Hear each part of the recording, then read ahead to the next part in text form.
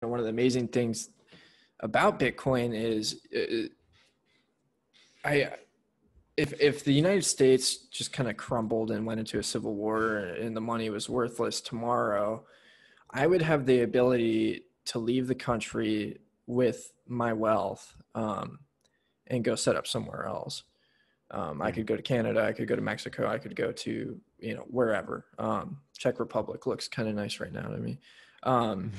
Whereas if I was just holding cash, US dollars, I would be stuck here.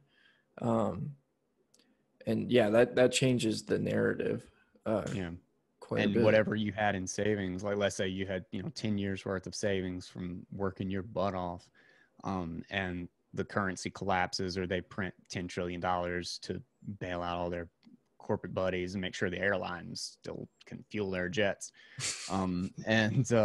And you basically just have 10 years of your life deleted. Like all the value that you saved because you saved it in dollars, because you saved it in an asset that somebody could just create by the push of a button.